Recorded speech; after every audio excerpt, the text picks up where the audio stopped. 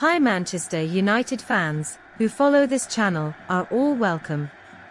But a video straight from YouTube for you to stay updated. Let's go to news. Manchester United has already scored its third victory in the pre-season this Tuesday, beating British compatriots Crystal Palace. The match at the Melbourne Cricket Ground in Australia, the Red Devils finished 3-1. During the match, the first goal came in the 17th minute of the first half. Striker Anthony Martial received a cross on the second post and, after dominating the chest with a lot of category, finished from very close with no chance for the goalkeeper. Manchester United followed with more possession of the ball, but failed to score again in the stage. Just 3 minutes after the ball rolled again, the Manchester team extended the score.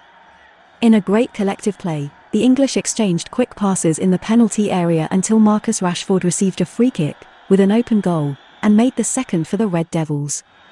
At 15, Sancho received in speed and submitted to make the third. Crystal Palace even reduced its disadvantage on the scoreboard. At 30, Joel Ward took advantage of the corner kick and scored the first for the London team.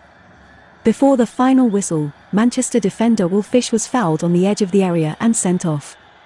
Even with one less, the Red Devils managed the match and came out with the victory without conceding more goals.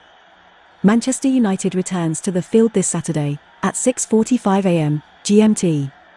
At Optus Stadium, against Aston Villa, the English will play their last match in Australia this pre-season.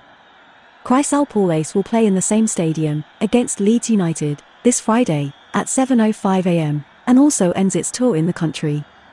Hi guys, tell us in the comments what do you think about Manchester United's performance ahead of the season ahead.